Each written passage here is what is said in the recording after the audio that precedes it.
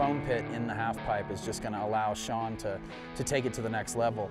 I mean, basically Shaun's one of the guys that came up with the runs that are winning today, and it's just what is that next run going to be, and I think that's what this facility is going to allow us to see.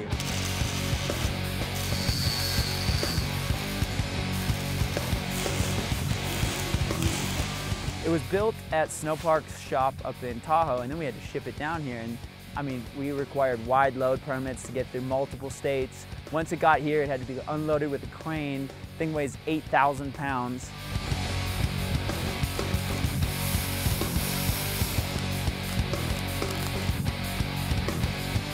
Logistically speaking, this is a huge, huge feature. It's 20 foot wide, 30 foot long, 8 foot tall, with over 8,000 pounds of steel.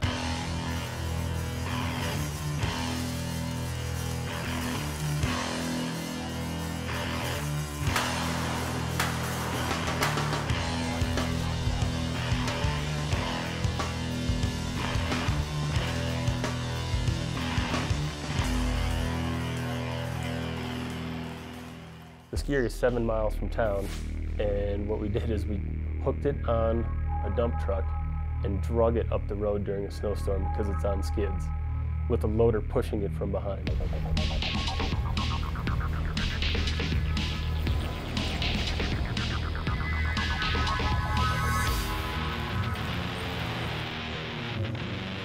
One, building a half pipe just in the backcountry, it's the first of its kind like this. Secondly, to have a foam pit at that half pipe, you know, I mean, that's just, these are two things that have never been done. We're gonna hook to me.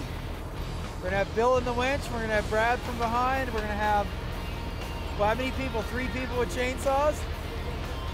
We're gonna get this thing there.